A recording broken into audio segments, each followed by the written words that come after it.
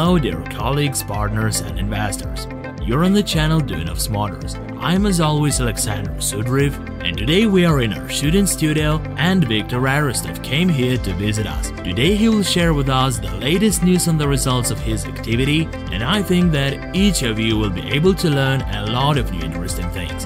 Enjoy watching. Victor, I'm glad to welcome you here, this time in our studio. Recently we have visited you, and now you are here in SovElMash. Good afternoon. I'm also happy, but I would like to correct you. You came to visit and I've come home. Yes, that's true. So basically, I feel at home here in SovElMash.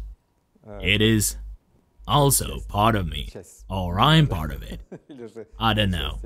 It's difficult to say, but I feel at home here, so I'm saying I've come home. Of course you can come more often, but you can set up a direct teleportation channel. It would be nice actually. Weihai, Moscow. We would be very happy about that. Zelenograd. The green channel must be opened. So I'm also happy. When I'm here, I feel like I'm an indispensable part of the whole process, and I'm also happy. Things are changing much faster here than in Weihai, although a lot of people may think that in Weihai they are also changing quickly. Of course we're working together dynamically, so it is very pleasing to see how everything is improving. I have noticed that last time I was here, it was last year in May, 6 months ago. I'm here in the studio now, in the own studio of SovElMash. Of course, it is impressive. It's a completely new level. That's why this is also impressive and makes us take the same steps in China. Because for me, I don't know, it makes no difference if it's China or Russia. We're aiming at entering the market of more than one country. So this connection, the fact that we want to enter joint global markets, what should drive us is not aimed at the economy of some particular country. We are aimed at the economy of our company. Yes, the economy of SovElMash, that's right, SovElMash. And in fact, everyone who is part of it, and the places where the branches will be opened later. We must look at this in an open-minded way, so that it is much broader, not field-specific. I fully agree with you indeed. Therefore, the fact that I happen to be in China, being from Germany, if it didn't succeed somewhere in Europe, well, let's go where it works. We must search for other new ways. That's why it is also fatal to focus on the Russian market only.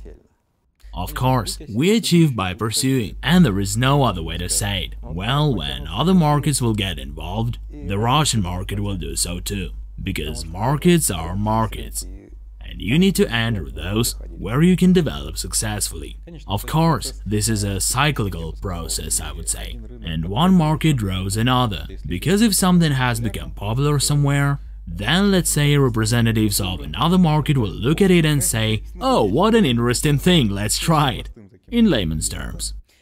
Victor, can you tell us what interesting processes have been taking place in China and Germany since we came to visit you? What have you managed to achieve? Maybe you have some interesting news from Thailand? We've heard a lot about it and we want to learn about it from you personally. Rumors are spreading, yes. Things keep going. We are now completing the certification of the P6 Plus car, which was used for testing. We did all the shooting. People will be able to see. As I understand, the video has only been partially shown since the certification is being completed. We hope that this certification will have been completed by the end of the month, and we are ready to enter the European markets with this car. Similarly, the K-Cross, that good motorcycle you have very good impressions from, is being currently certified. Yes, the same for me. Well, it seems to me that any person riding this motorcycle will have a satisfied face, no less. I like riding it most of all, especially on the Chinese roads. it's just great. No traffic jam is a problem, and this dynamics is of course impressive. This movement is certainly inspiring because this vehicle is being prepared for the European markets. Of course, though, not only, but when there is a European certificate, the roads are open to other countries too. Here at the same time, right after your departure, we started testing lightweight trucks. So far, they use DA100SL motors, i.e. 7 kW. This is an extended version. Yes, and the DA112 motor will also be available. It all depends on the consumer. So far in China, the orders are for the vehicles with a speed of up to 45 km per hour, and it's clear that 1.5-ton trucks require bigger capacities for speeds that are much higher than that. But I think our viewers will be very interested to know why China limits the speed to 45 km. I mean, is it due to the traffic itself, the average speed in the city, or it is what private enterprises have? This is purely political and economic restriction, because the speed of 45 km per hour does not require any special certificates. In other words, this is a vehicle that is allowed for straight traffic. It is much more profitable for companies, for branches of industry, because it doesn't incur large certification expenses. These are the speeds that allow safe speeds, I mean. And so, if you look at the entire market in China, mainly scooters, motorcycles, small cars, then this is a speed of up to 45 km per hour. This is the main thing. I mean, it's an economic factor that allows you to produce usable vehicles with minimal costs. And basically, if you had been there and looked at how these three-wheeled vehicles go, these are the companies that are engaged in service, maintenance, cleaning, beautification, landscaping.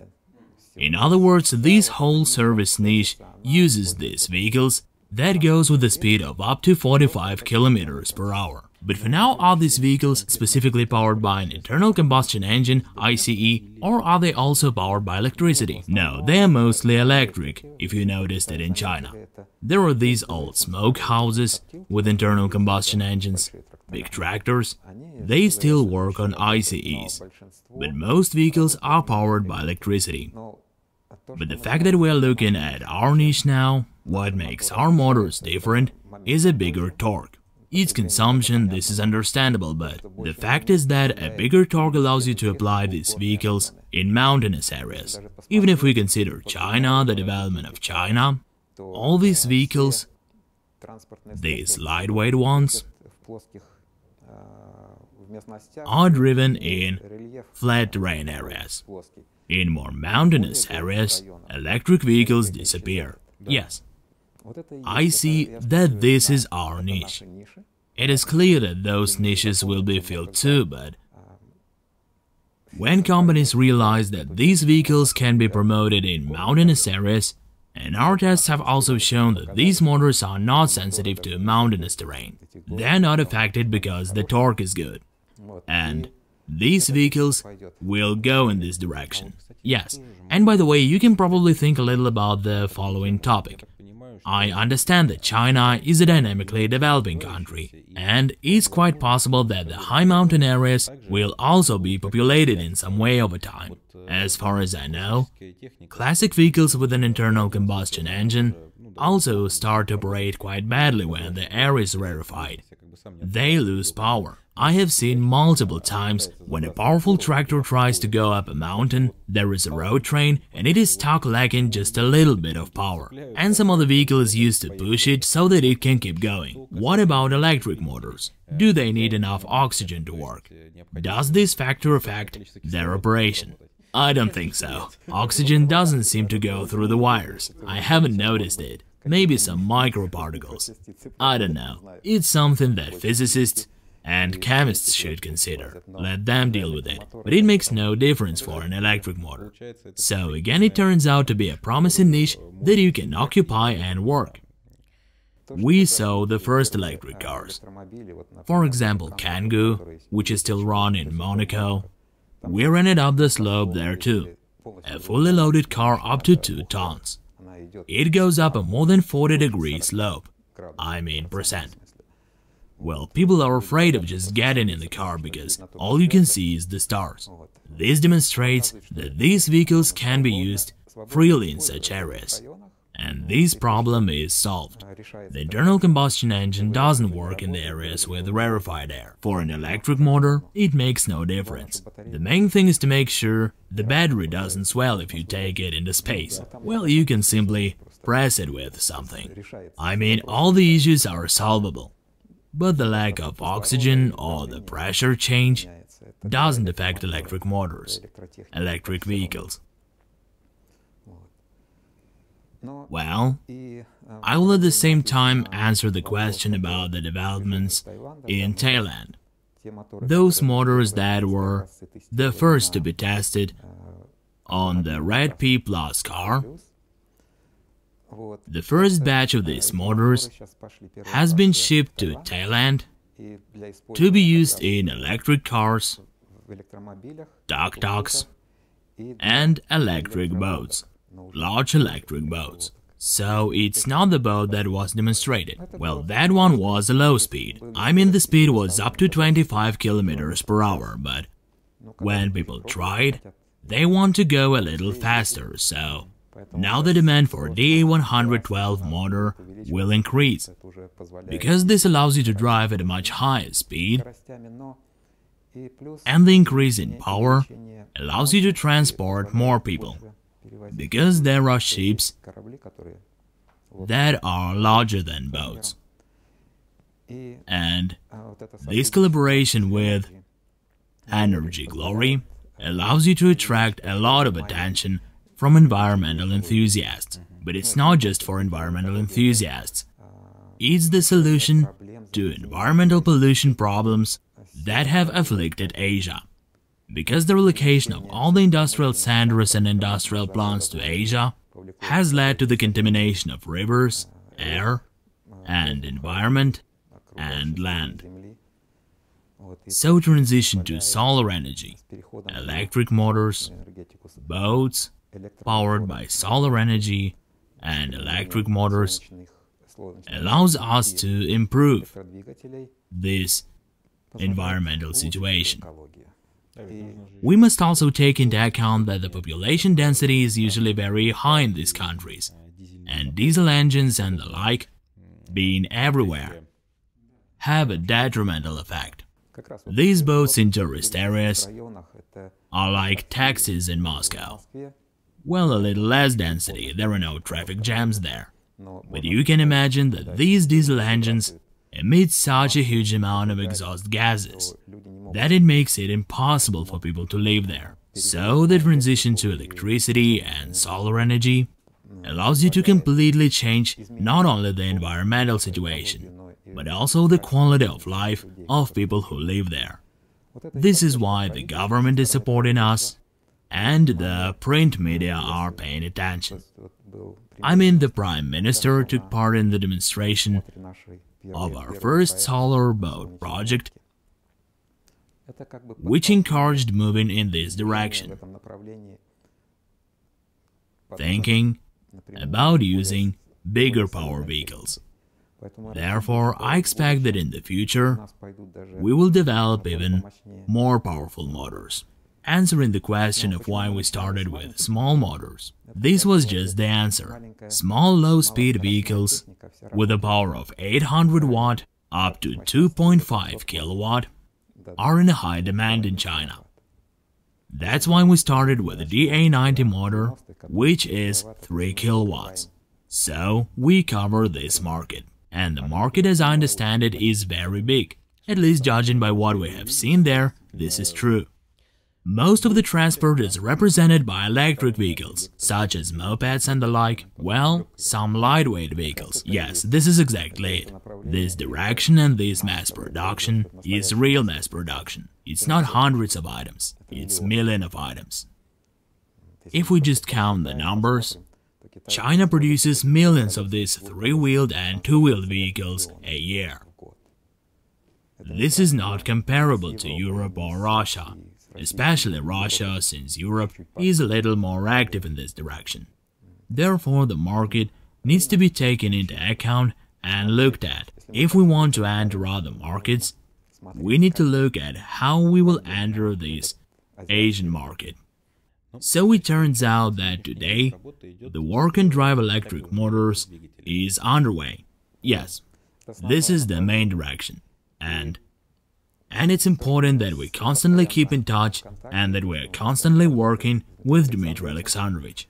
Yes, our decision is that the main work in the industrial direction will take place here. I don't see any point in getting involved more actively. We have demonstrated that these vehicles work, but the main developments should be made here. These centers should be engaged in doing this. SovElMash should be engaged in development. And distribution and markets are another matter. The way we are going to promote this, I mean we need to use the same base that we have developed in China. And we can and we should use it, because it ensures entering the markets. And we are not aiming at a private consumer, we are interested in companies, I mean the industrial application. So in fact it turns out it's the principle of business to business, such a B2B sector. And we do not offer the product to the end consumer. Well, today there is such a policy, as I understand. Or can it also be changed? No, I would not consider this way.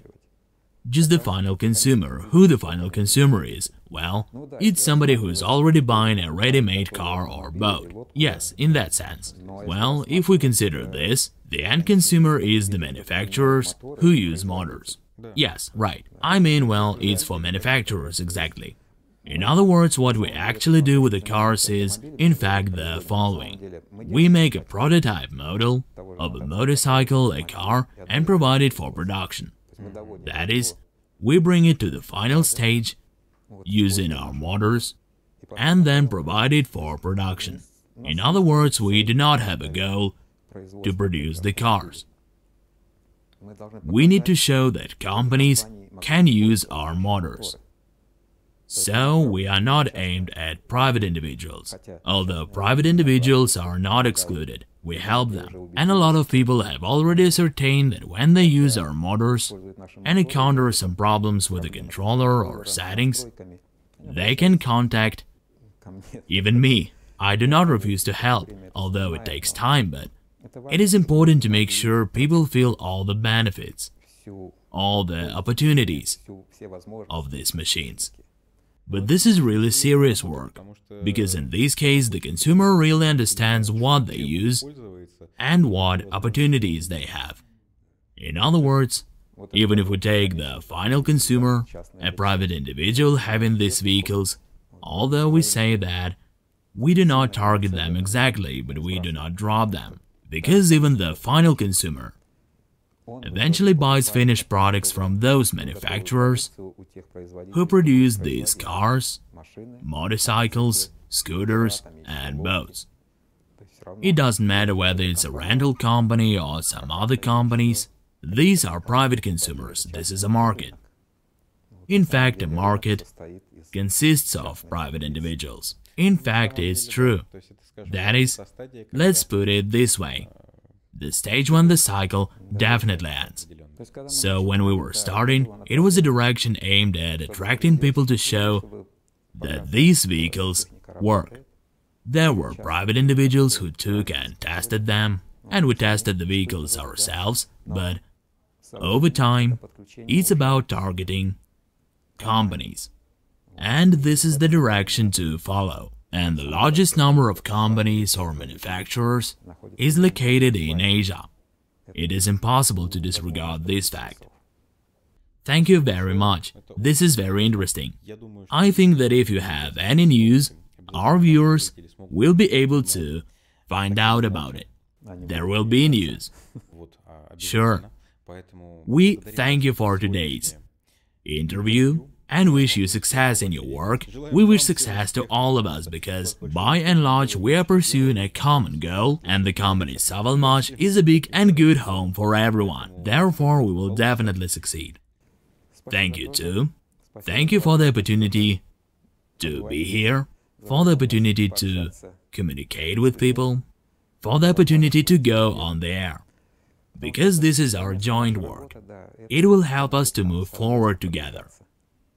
It is not only useful for an individual team member, but also for the whole team, and for the investor teams or team, and for SovElMash on the whole.